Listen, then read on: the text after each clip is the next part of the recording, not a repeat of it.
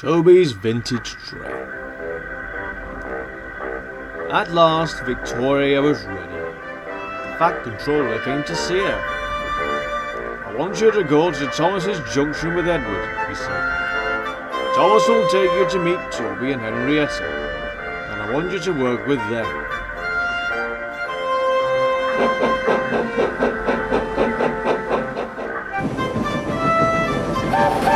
Victoria's wheels hopped happily on the rails. "It's wonderful to be running again." Edward introduced her to Boko at his own station, and they soon reached Thomas's junction. Thomas and the Fat Controller were waiting for them. Thomas's driver was amazed at the change in Victoria. "I hope you feel better," the Fat Controller said to her. "You certainly look better than when we first saw you." "I feel wonderful. Thank you, sir," smiled Victoria. Victoria was coupled behind Annie and Clarabelle, and they set off up the valley.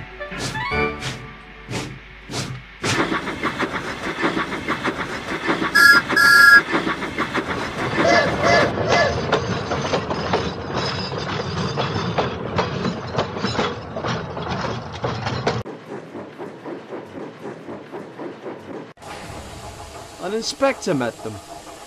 "Terence is in trouble," he said. "I'll ride in your cab, Thomas, but go carefully until we know what has happened."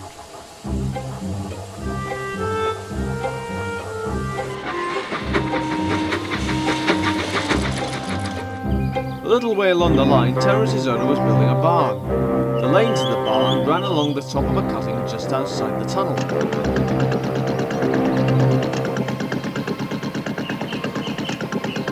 That afternoon, Terence had been pulling a trailer loaded with stones from the barn, when a boulder had fallen into the lane from the verge.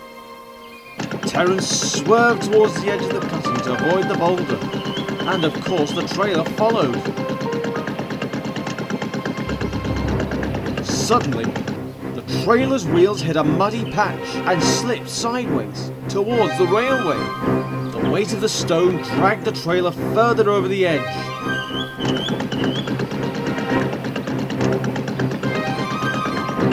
Terence tried to hang on,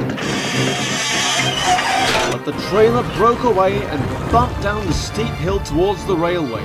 Luckily, there was a large bush on the cutting side. The trailer ran into it and stopped, balancing dangerously. The heavy stone tumbled down the slope and landed beside the railway with a crash. "Thomas's train is due," gasped Terence. His owner ran to telephone a warning to the station. His call was just in time. With the inspector in his cab, Thomas moved cautiously along the line. By the time they reached the place of the accident, the farmer had managed to fasten the trailer so that it would not move.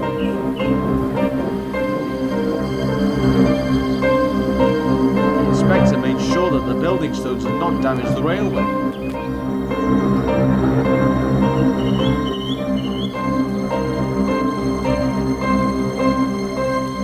"All right," he told Thomas's driver as he climbed back into this cab.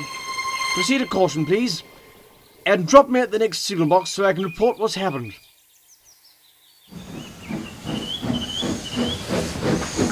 Thomas and the inspector reached the top station safely and found Toby and Henrietta waiting for them.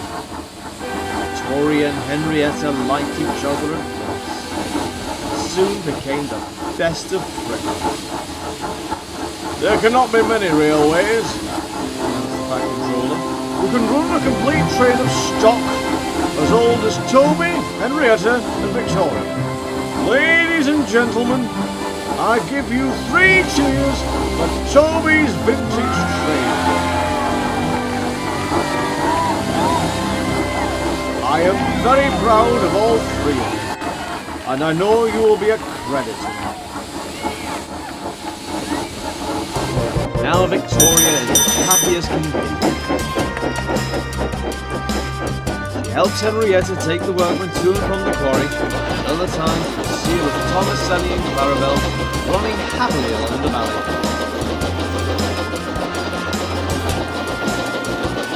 She knows she's very lucky.